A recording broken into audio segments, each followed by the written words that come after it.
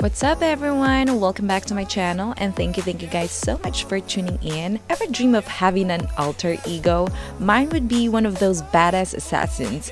I don't know, there is something sexy about a woman who can kick anybody's butt.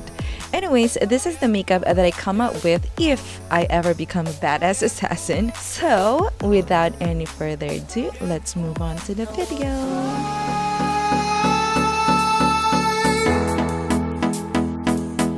Okay, don't mind my creepy contact lens. I wanted to transform myself but didn't really turn out the way I want to.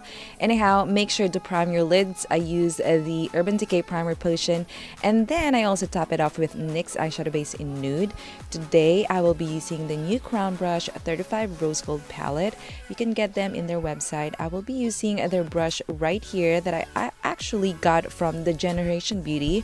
For my eyeshadow, I'm mixing these two beautiful peachy shades right here and I'm gonna pack it on all over my lid, and I'm gonna wipe the brush a little bit and then use it to blend the edges of my eyeshadows. Really simple. Next, I am going to create a super dramatic cat eye using my new Essence Super Fine Eyeliner Pen. If you love the Kat Von D Tattoo Eyeliner, then you will absolutely love this one as well. And the best thing about this is it's only around $4 or $5. Seriously, a fraction of the price of the Kat Von D one. Okay, I already applied my foundation and all that good stuff. I used the MILANI 2-in-1 Conceal and Perfect Foundation in the shade 0910. Now here, I'm concealing and highlighting my dark circles using the new OFRA Cosmetics Sculpting Wand in the shade Sunrise underneath my eyes and all the areas I usually highlight my face, and then the shade Dawn on the highest part of my cheeks.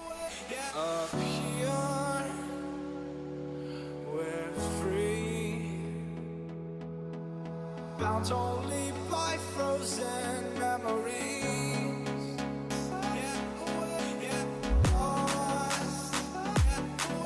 It's fine. Racing on these broken dreams. For my contour, I'm trying the shade Dusk for the hollow of my cheeks and jawline. Then I used the shade Sunset to contour my nose, again from OFRA Cosmetics new Sculpting Wand. They are super blendable, but I'm not gonna lie, the darker shades are more for cool tones. As you guys can see, it looks a little gray on me, but that's okay. I dust off the excess Baddie banana powder using this super soft brush from NYX. Then after that, I contour my face using these e.l.f. contour palette, and I will be mixing the two darker shades on this palette to help correct the coolness of the cream contour earlier.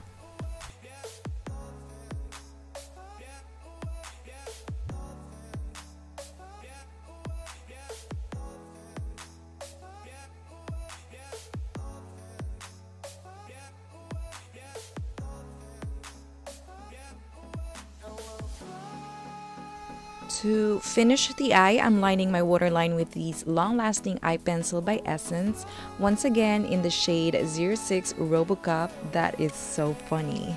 Then I'm gonna smudge that with this deep brown shade from my Crown Brush 35 Rose Gold palette again, and then using the brush earlier without picking any more product, I'm gonna blend everything together for a nice gradient effect.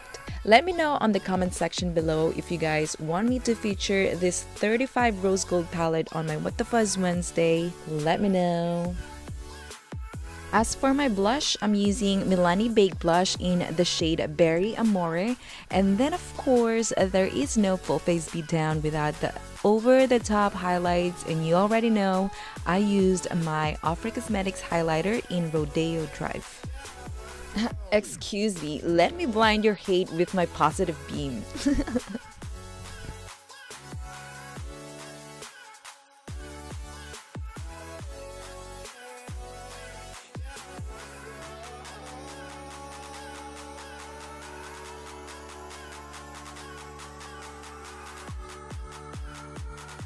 Alright my loves, I finished the look with the Anastasia Beverly Hills liquid lipstick in Midnight.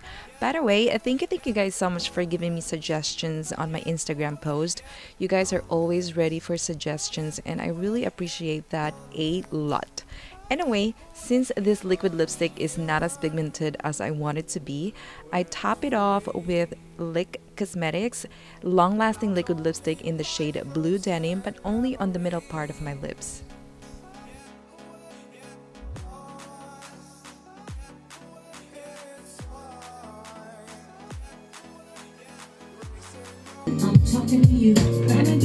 That's it for this video, my loves. I hope you guys enjoy it, and I'll talk to you guys on the next video. Bye for now. Mwah.